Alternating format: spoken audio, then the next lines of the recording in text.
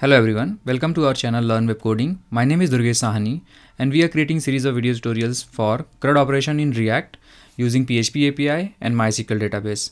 So in the last session we have seen how to create a GET API and get the data and then render it into web browser.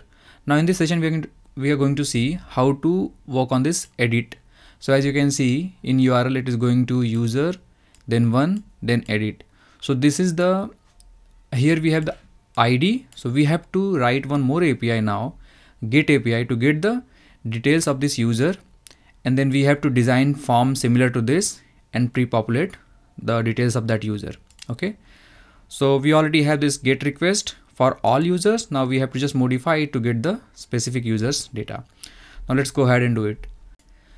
Okay, so let's first design the form. So I'm just going to copy everything from here and paste it. And let's change the label.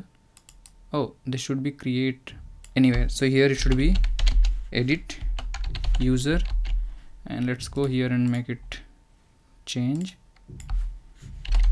create user.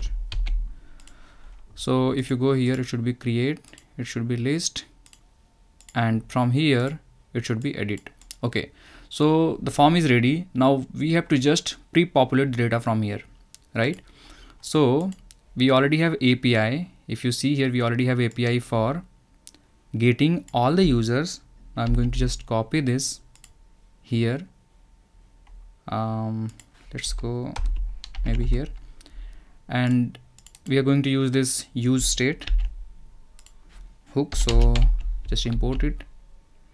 So it will try to get the user, but a specific user, right? And so let's modify it.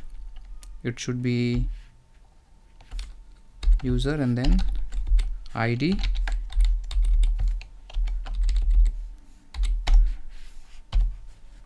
and okay.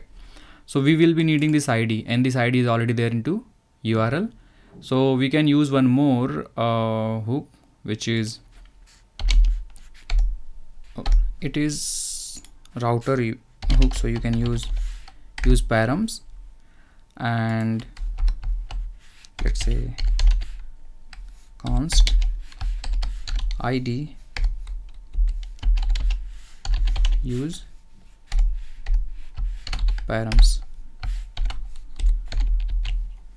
So now you will be getting the ID like this, and it should be calling this method get user to this link, and once we get the data we have to set this. Now not users, we are having inputs here. So I'm just going to say set inputs.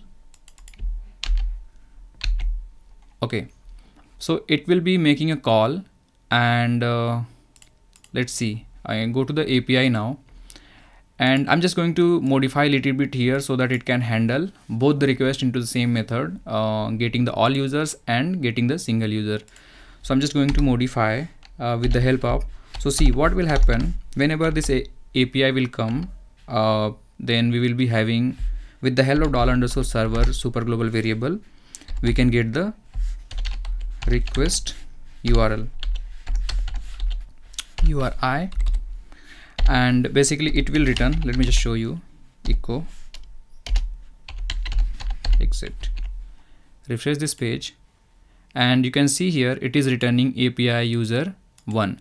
So we are getting this whole URL. Now we have to just get this one from here, and you can use one more method here. I'm just going to say let's say path equal to explode, and it should be accepting two parameters. First one is how you wanted to explode the string. So we are saying that with the forward slash, and then from here. Okay, so if you just print this now, this one, it should be showing you array of data here. Refresh. As you can see, 0, 1, 2, 3. So on 3 we have 1. So if you just simply say check one condition, maybe here, if it's set, if this path is set, or maybe we can be more specific. If this is set and is numeric, dollar path of 3, if it is set and it is numeric, then go inside. And we already have this SQL variable here, so I'm just going to use $SQL, and I'm going to concat it with some additional string, which is where condition, where id equal to id. And we will be needing all these things, so I'm just going to copy it. It will prepare and then it will execute and then it will get the data, but this time only one, so you can use fetch method. And now we have to bind it one parameter here, id. So I'm just going to copy this, and after prepare you can use id, and you already getting the id from the variable $_path, $path. So you can simply change it. So yeah, and in else block paste it. So if you're getting the ID, it will go and return only the specific user ID information, and if it is not getting this, then it will go and execute all and it will return all the users. Let's refresh this page and check. So as you can see, now it is returning all the information. Now we have to just show it into here. We have to pre-populate it here, and you can simply do it by, you already setting this inputs. So you have to just go to each and every element of your input box, and you can simply use value equal to inputs dot name here.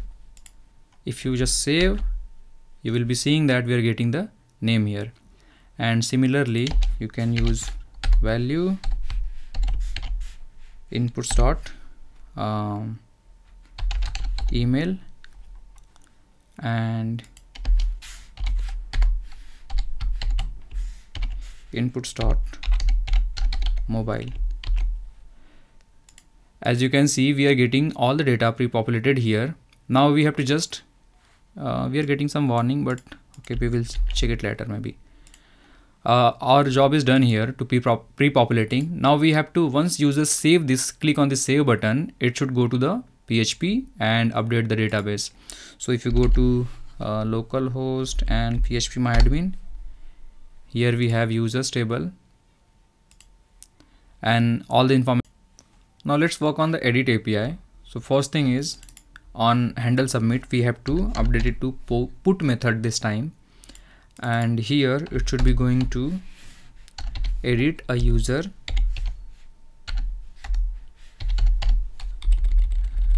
and $, and also we have to remove this and enclose it like this. So, and this ID we are already getting at the top here. So this API endpoint is ready. Now let's go to the API file and duplicate this, update the case to put, because this time we'll be getting put method request. We will be reading the data the same way.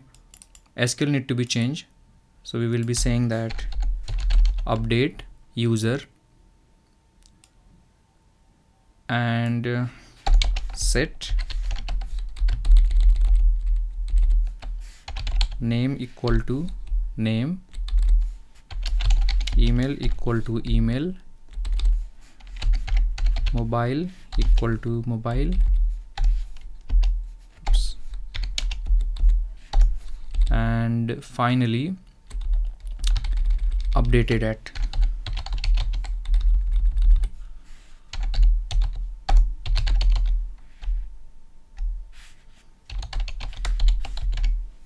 Updated at equal to updated at. Okay, so let's change this one only and this variable. And one more thing, we have to add one condition that it should be updating to the ID which we will be sending. So where ID equal to :ID, and let's change it to ID only.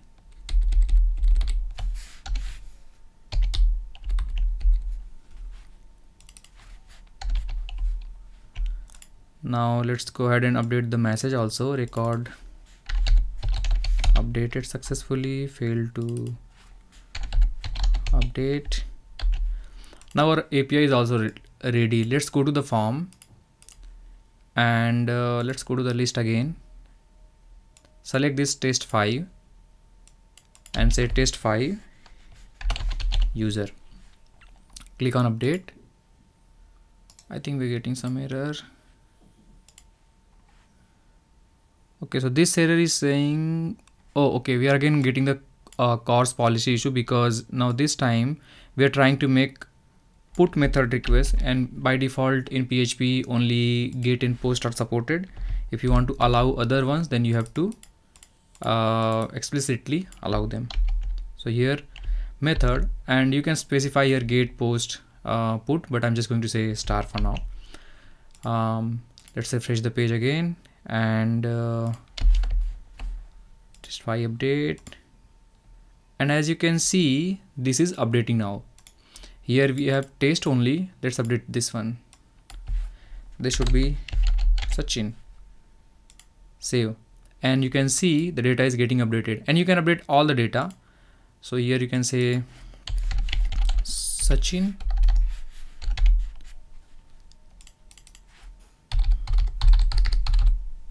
and save.